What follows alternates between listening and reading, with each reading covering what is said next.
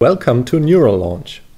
This is the new podcast format produced by the BrainLinks Brain Tools Neurotechnology Research Cluster at the University of Freiburg.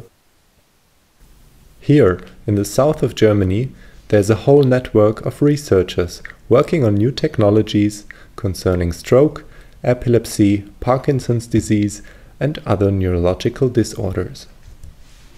You may think improving treatments for such disorders is just a medical concern, but in fact, it involves many other fields. This is the idea behind BrainLinks Brain Tools, where researchers from many areas such as engineering, computer science, medicine or philosophy are working together. In Neurolounge, we will invite researchers of the different fields to explain their contribution to BrainLinks Brain Tools.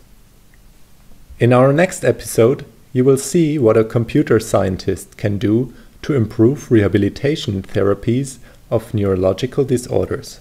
So stay with us.